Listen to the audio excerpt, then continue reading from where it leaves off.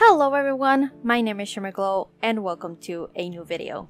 With the new year coming up, I wanted to remake my gacha model using the new Gacha Life 2 base. And so, instead of just uploading it on YouTube Shorts, I was thinking and decided to use this opportunity to finally make more in-depth tutorials. So that's what I'll be doing. I've gotten so many comments of people asking for full-length tutorials on my YouTube Shorts, and I promised you all that I would. So this video is the first in a series of tutorials teaching you how to make a Gacha Life2d model. This first video will cover how to make the PSD model using Ibis Paint, but you can use any other drawing platform as long as you can save as a PSD and you have layers. I'll explain that in a bit more detail later on. Another thing I wanted to mention is that the way I make my models is that I use custom clothes and custom hair, so that requires me to have some more additional steps. However, if you're using Gacha for everything, it's slightly different than what I do, but you can still use the same process. But as I said earlier, I'll explain that later. So enough with the intro, let's get on with making the model. Now, as I said, I'll be using Ibis Paint X to make my model, but you can use whatever app as long as you can export in PSD and you have the ability to have lots of layers. If you're not familiar with what PSD means, it's basically a format that saves your file or your art with all of your layers. PSD stands for Photoshop document. However, just because it says Photoshop does not mean you have to use Photoshop to be able to make your model. There are many other drawing apps that allow you to export your file in PSD format. If you're unsure your drawing app exports in PSD, you can always just Google it. Another thing you have to make sure is that your drawing app has the ability to handle lots of layers. Making a Live2d model requires you to separate almost every little thing, so you need to have a drawing app that's going to be able to handle more than 50 layers. With that said, if you have your drawing app and you made sure it can export in PSD and has the ability to handle lots of layers, then we can start making our model. I'm a very lazy person, so instead of making the base model every time I make a character, I decided to just make one and separate the line art and the base color, so that whenever I make a new model, I can just import my base and recolor to fit the character I'm doing. So we're going to start with that. I open a new canvas and choose the 4K resolution, which is 2160 by 3840 pixels. For me, this is a good canvas size as it is not too big that my tablet breaks, but not too small that it looks pixelated. You can either use the same size or experiment to find out what works best for you. After I have my canvas, I import a picture of a blank gacha model. As you can see, this one has no hair and no clothes, and at the moment only one pair of eyes. Gacha Life 2 has the ability to make the character transparent, so that's what I did. I put the skin and liner transparent, which allows me to see everything separated. This saves time of removing body parts, taking a screenshot of it, importing it to your drawing app, and that whole mess that we had to do for Gacha Life and Gacha Club. So now that I imported the blank base, I started tracing it with a grayish color. Then I colored it with a light gray and even added the shadow later on a different layer. I do this with all of the body parts. I later also imported some different hand shapes. There are two ways of doing mouths. You can either import the actual mouth shapes on your model, or you can do the inside of the mouth and have the top lip and the bottom lip separated so that you can rig it in Live2d later. I prefer doing the second one because it just looks a lot better. I'll explain why you need to separate it like this when we go to rig the model. The important thing is that you need to have the inside of the mouth, the top teeth, the bottom teeth, the side teeth, the tongue, the top lip line and the top lip skin, the bottom lip line and the bottom lip skin separated. And if you have any makeup on your model, like lipstick, that too needs to be separated. So, with the mouth now handled, I imported some different eyes.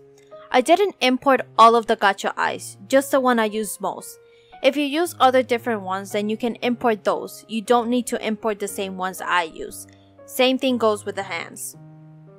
For separating the eyes, the sclera, the top eyelash, the side lash, and the bottom eyelash have to be separated.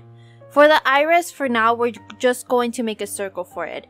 And later on, when we go to make the actual character, we'll shade the eyes and separate it. Like I said before, I am very lazy, so we're just going to copy paste and deform the eyes a bit. Then I do the same thing with all of the other eyes. If it has an eyelid, then I make sure to separate that, as well as any other makeup like eyeshadow. You can also add different expressions, but I'm not going to do that. With the eyes done, we have our very own Gacha Life 2 base model. You can also adjust it a bit so you have a male figure. And there we go! We have 2 base models that are going to save so much time. Before anyone asks, no, I won't be sharing the link to this model specifically, as I'm already showing you how to make your own. So be original and make your own version of it. Now it's time for the fun part, making the actual character. After saving the base model as a PSD on Ibis, I upload it to Google Drive, and from Google Drive, I open it in Ibis again. Then we have our base model on a new canvas. With this canvas, you're going to start making your own character. Because we kept the liner, the base color, and the shadow on different layers, it's so much easier to just recolor the model with the actual skin color of your character. You can recolor the model by simply alpha locking your layer and using the color that you want to paint over it. Kind of like using clipping mask, except clipping mask makes a whole new layer. We don't need any more layers. With alpha lock, you are just recoloring what's on that same layer. It's a little bit difficult to explain, so hopefully the demonstration helps a little. Next, we're going to make the eyes. You can just import a picture of the iris and trace over it, but if you want, you can shade the eyes yourself. A lot of people love the bouncy eyes effect I do in Live2d, which I will teach you how to do later on when rigging. Same thing with the mouth though, I'll explain the reasons for separation when we go to rig the eyes. So for now, make sure to have the eye base, which looks a little bit like this. Then the pupil and any other highlights you may have that you want them to have a bouncy effect separated. Then once again, if you're lazy, just copy and paste the other eye and deform it a little bit. Make sure you keep everything in the left eye and everything in the right eye separated though, as it can get complicated if you have both of them in the same layers. Now, if you have your gacha character already made using the Gacha Life outfits and hair, then you can just import a picture of your character and trace the outfit and hair, making sure to keep things separated. And that would be it. But if you're familiar with my channel, I love making custom clothes and hair, so that's what I'm gonna do. I started with the hair. I knew I wanted something similar to my old model. I especially had to find a way to include the braid in every hairstyle I tried, as it has some significance to the character's lore. So I decided to stick with somewhat of the same hairstyle as before, but instead of making the braid to the side, I made the braid kind of like a crown. Once I had the sketch done, I began doing line art.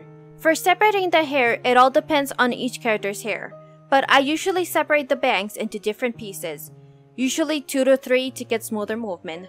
The side bangs both left and right. The ponytail depends on how fluffy it is, I'll separate it into different big strands, and the same goes if the hair is loose. But then again, you can separate it however you see fit. This is just my way of doing it. After line art, I colored the hair and later on I shaded it and added highlights just for some fun. Then the hair was done. Next, I recolored the body and began working on the clothes. I went to Pinterest for inspiration and made a board filled with stuff that I think fit the aesthetic and the vibe of the character. I especially loved this outfit, but I wanted the top to be different, so I found this other top that I liked.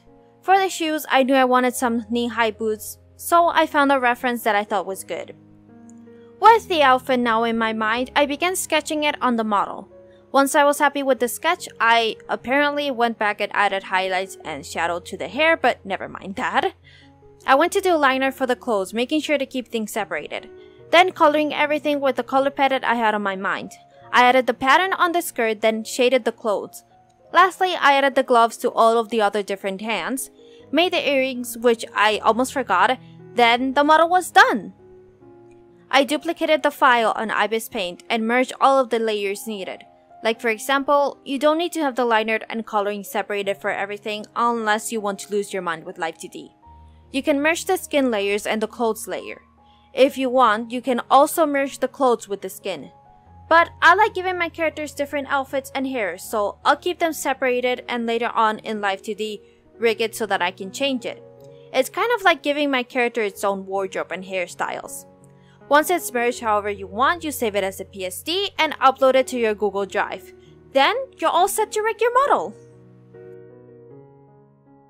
I hope that this tutorial was helpful for you to get started on making your own Live2d model.